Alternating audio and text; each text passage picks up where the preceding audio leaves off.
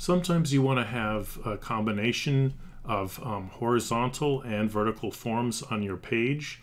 So in this video, I'm going to show how to change the page content and the custom CSS styles I've given to create these horizontal forms so that you can selectively have some be horizontal and some be vertical on the page.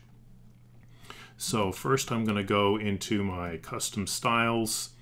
I'll include the modified CSS under in the description for this video, but basically what I'm going to go through and modify each of these three rules and add .horizontal space before each one of these rules so that they only apply when an HTML element has the class horizontal to apply these rules. So .horizontal and then a space.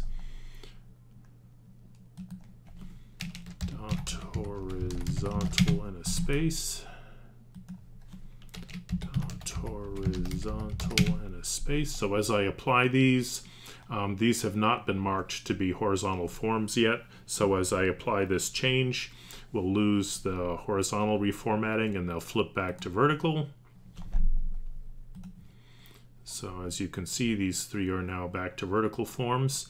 So now I'm going to leave this top one as a vertical, and I'm going to modify these two bottom forms to go back to being horizontal by saying that I want those specifically to be horizontal. Now there are two ways to do this. You can use the edit source code option for the section. So here's the form, here's the div where I'm going to add the horizontal class modifier. There's a class in here too somewhere. Oh, there it is. But it can be kind of hard to find. I find it easier just to apply it to an adjacent div where the class settings are very easy to spot. If you have a bunch of elements in your section, in this case of this demo page, I just have one form in each of the sections, so it's pretty easy to find the form. But it can, if you've got a lot of stuff in your section, it can be hard to find.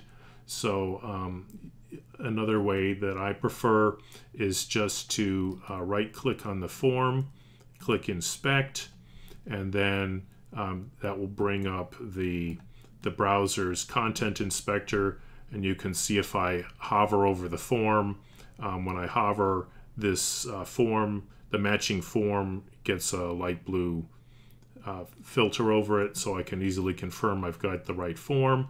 So I'm going to go to the div that's around it.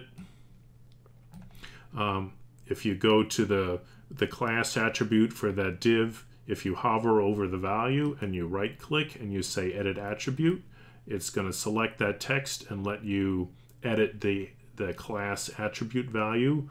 So just somewhere in here at the beginning to middle, it really doesn't matter. Just add as a separate word the word horizontal,